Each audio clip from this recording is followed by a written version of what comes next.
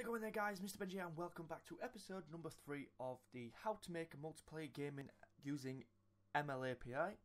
So in this video, what we're going to do is we're going to give each character their own camera. So basically they don't have to use like the one big static camera that was in the second episode. So basically what we're going to end up with is a camera that you can rotate up and down and then zoom in and zoom out. And it's going to have like a capacity on it as well, so you can't actually go as far. So yeah, let's go with the video. Right guys, just a quick disclaimer before anybody starts having a go.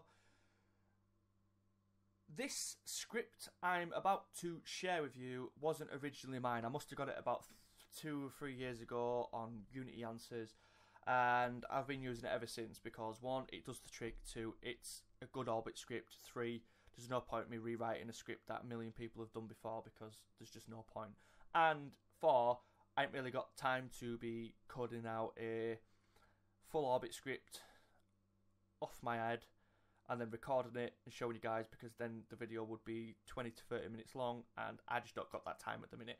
So what I'm going to do is I will put this script in the description below as a media file link. There'll be no ads in that. You can just go click it, download it.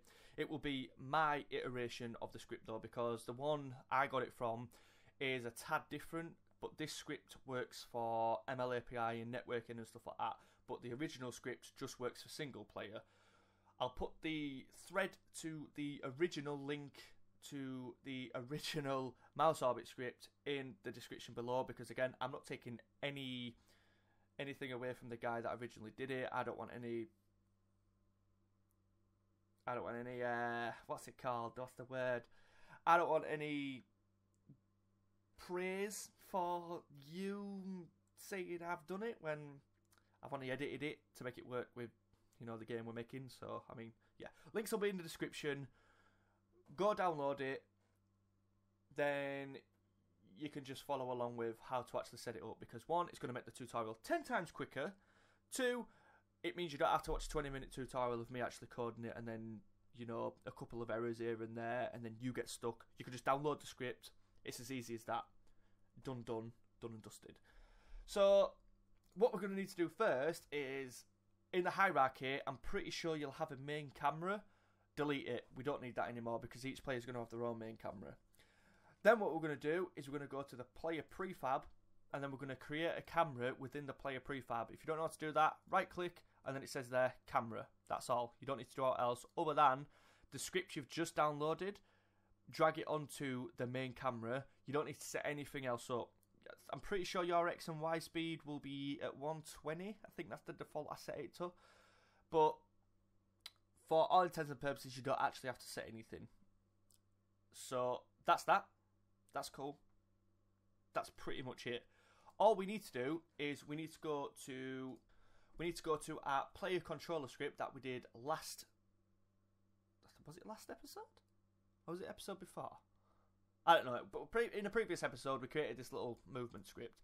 Basically what you want to do is, in your update function, you want to make it so the cam, basically the main camera, or the player controller getting the camera itself, is set as the child. So basically what you want to say is you want to say game object dot get component in child, and then you want to get the camera.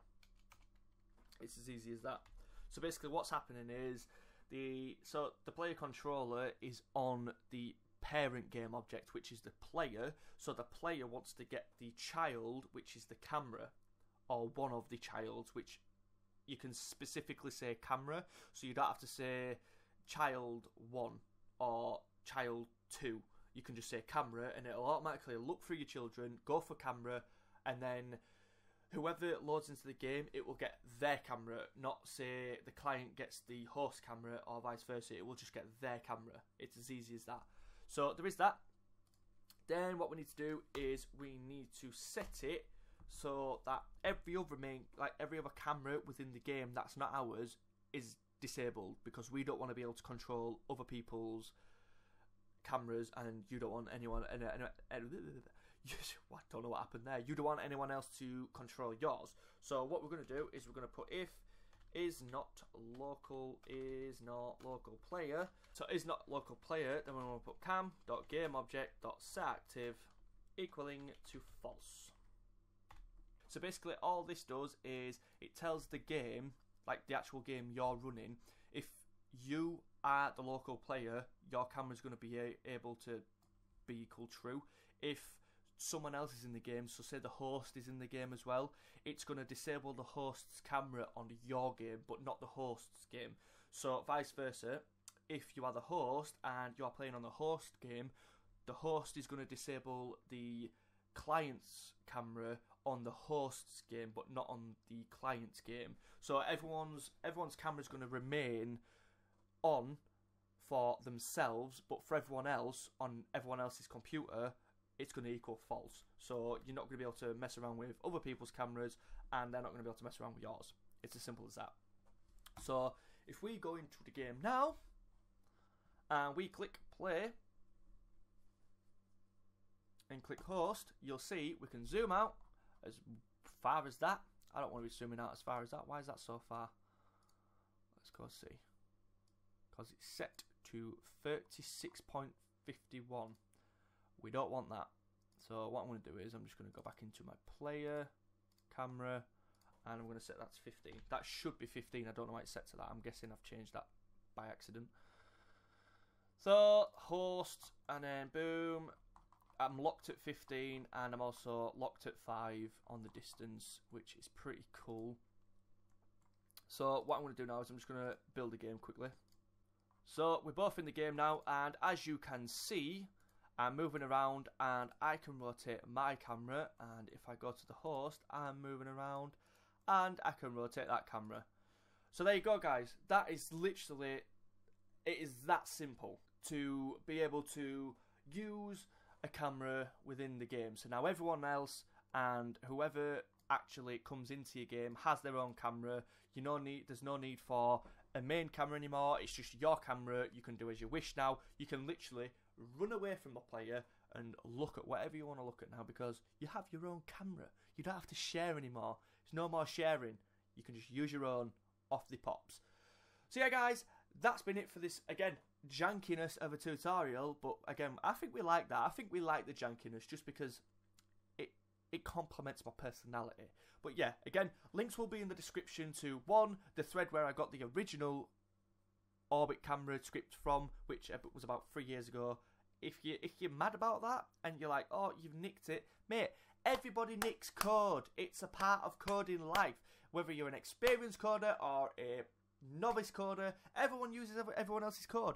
And again, what's point in me spending 20 to 30 minutes when I've just done it in 10 minutes? You get what I'm saying? You've just learned how to put a camera in a game in sub 15 minutes. I ain't wasting 20 to 30 to 40 minutes, 45 minutes coding my own script for nothing. Don't fix something that's not broken, and this Orbit script is not broken.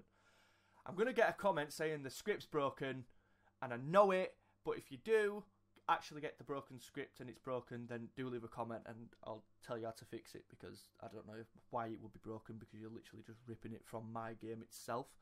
So yeah, links will be in the description below. If you're new to the channel, hit that subscribe button. If you've got any comments, anything you want me to do, leave a comment down below. I'll be sure to get back to you as soon as I can. I've been very, very busy these past couple of weeks. That's why this tutorial hasn't come out. But here we are. There you are. It's done. It's here. We're all happy now.